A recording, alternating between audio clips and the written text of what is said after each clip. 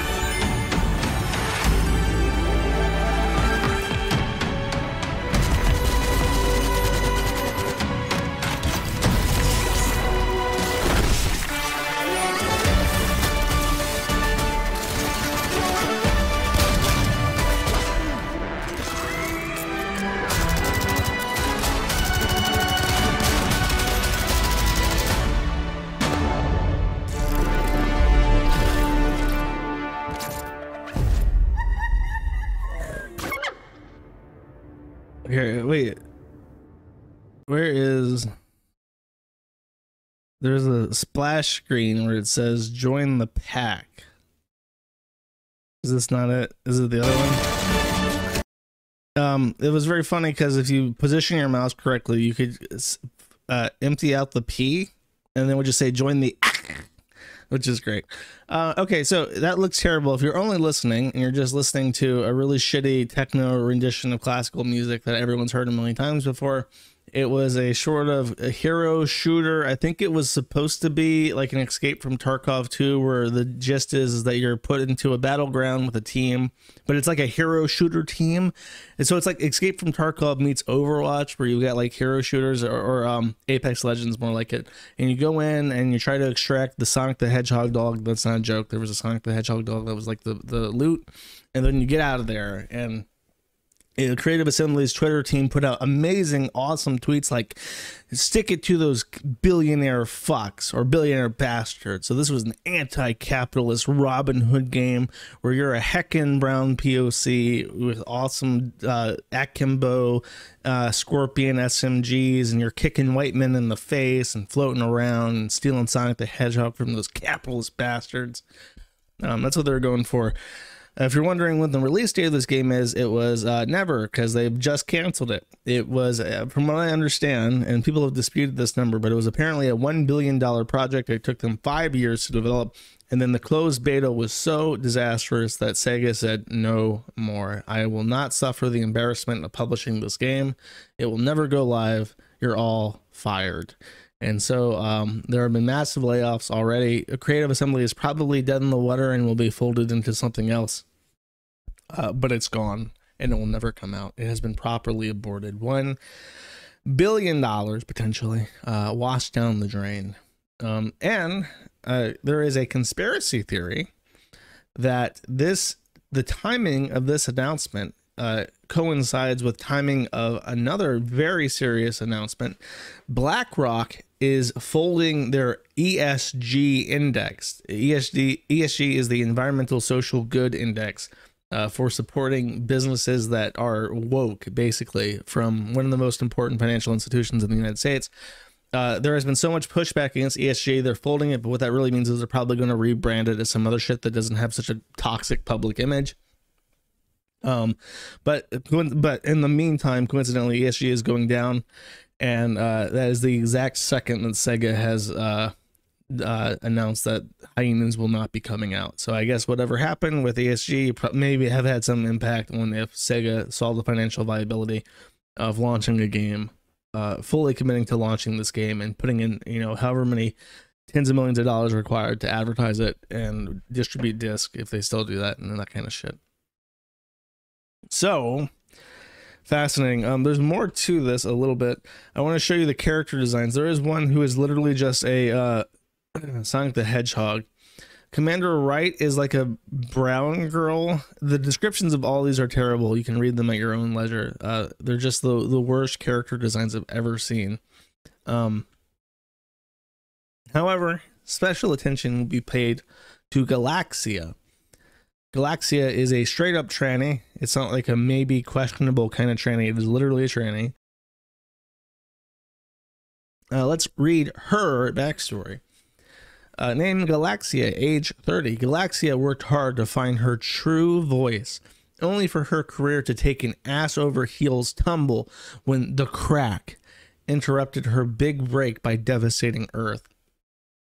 By the way, someone pointed out that there's a weird thing where there's an event called the Crack, and then the enemy organization is called the Taint. So I don't know what's going on with the anal fixation with this shit, but maybe it's just a harbinger of the fact that it's a shit game that brings it in. Let's read. After losing her shot at fame, Galaxia realized that all her hardships on Earth were training for her own superhero origin story. From the ashes emerged Cosmic Hyena from the fabulous galaxy of Drag, who slays all, whether it's by using her deflecting ability or by her throwing shade.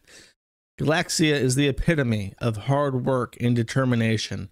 She makes everything look effortless, but all she has achieved through sheer willpower, which is just like a Mary Sue thing. So she's a hard worker, but everything she does is effortless, and she manages to accomplish what she does through sheer willpower. So not by learning, not by doing anything, but just by like really committing to it, like a Ray Skywalker or whatever the fuck. As a young gay boy, Sherman Pimblebrook, with the name Sherman Pimblebrook, Galaxia didn't stand a fucking chance. That's like naming your child to be molested. Was a star-shaped puzzle piece in a world of square holes until he visited a drag show and a queen was born. So literally they're trying to write the backstory of a drag queen, a superhero in their game, and they can't find a way of pipelining him from young boy to drag queen superhero without having him get molested at a drag queen story hour. Really amazing. Many years of his out-of-this-world costumes and show-stopping tunes followed as Galaxia and her band toured and built a reputation as a must-see ticket, slowly winning over town after town. But it was only when the crack ruined Galaxia's chance at stardom that the final transformation took place. Each setback had added another layer to her armor, and as Galaxia that's a typo. That's a typo in the official bio. And as Galaxia dusted and or recovered from her lowest point, she realized nothing else could hurt her. Now she is one of the toughest hyenas on the Taint. See, that's not a joke. It's called the Taint and the Crack. Using that strength to fiercely protect her crew and the other outsiders on the Taint. So, $1 billion, chat, to write about the crack and the taint and the tranny. Okay, it's just unfathomable shit. Imagine that like when it was ready for launch and the poor player counts came in, the project manager, who had thus far managed to hide the failure of this project, could no longer contain the failure and reported it to, said, okay, we know we spent $1 billion in 5 years on this. I know that the pushback was really bad, and I know that everyone in upper management is really shitty about it already. But we just did the closed beta, and it peaked at like 2,000 players on the first day, and now it's out down to about 400 peak at the end of the month. So we've retained like not even a quarter of the players. And the guy, the old crusty guy who is the top bean counter for this game, said, okay, I'll take a look at it. And he gets up from his chair. He walks down to a development like station. He boots up this game and plays it for like 10 seconds and looks at the bio and says, this can never be released. I want every copy of this destroyed. I want the source code deleted. I want the hard drives that the source code was on magnetized and thrown into different dumpsters across the world. I never want to hear about hyenas ever again. And thus it was decommissioned in total. And what's I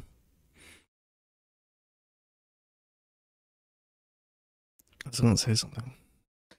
It reminds me a lot. This is what I was going to say. When I first saw the trailer for the first time, which was after the announcement that it had failed came out, I looked at it and I thought of another game. And I don't know, a lot of people thought about this too. There's another game called Brink. And who developed fucking Brink? Brink.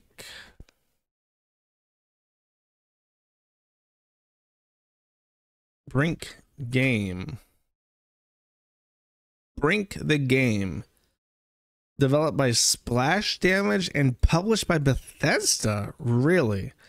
Bethesda was a video, or Brink was a video game, and it was this weird thing where you're like these trash people living on like a trash island, like the entire world has flooded due to global warming, and you're on like an island of like an actual trash island floating in the water, and there's like criminals and enforcers, and it's a parkour game where like movement is like fast-paced shooting, flowing movement and shooting is like really emphasized. So it's the exact opposite where it's like Counter-Strike and you have to like constantly like creep around and then stop moving, and you gotta like do the thing where you AD to like get your velocity to 0 so you can actually fucking shoot your gun and actually have it fucking hit where you're aiming at instead of flying all over the fucking place like a piece of shit because it's a fucking shit game. It's supposed to be like you can walk and run and jump up and down and climb shit and dash through stuff and shoot, and it's supposed to be like that. It was extremely unsuccessful, and in a funny parallel, not only does the graphics look the same because it's like this really hideous like trash core, garbage core look that they're going for, and the way that it kind of looks like the Borderlands but not so stylistic. It also, when Brink was coming out, the guy that was the developer said that this was going to be a Team Fortress 2 killer. It was going to end Team Fortress 2's dominance on the shooter market at that time, which everyone took as like a bizarre statement. Like, how fucking cocky are you to think that you're gonna overthrow Team Fortress 2 with your shitty generic parkour game? And then when this hyena shit is coming out, they dubbed it the Overwatch killer. And what's really funny is that when Overwatch, at the time that this was being developed, when Overwatch was already on decline, like it had already been usurped by Apex Legends and Valorant is what it's called, Valorant. So it's like Overwatch was already dead, and they said no, they're going to kill it, and it didn't even get released. So here's the thing: if you're going to develop a multi-million-dollar video game as a major publisher, don't dub your game before release the X killer, because whatever the fuck you're that kind of audacity is always going to slap you in the fucking face. So I really don't know. It's really funny to see all this hubris come crashing down, though. It's pretty gratifying. Thank you for watching this clip. This is the CACA Welfare. Remember to like and subscribe.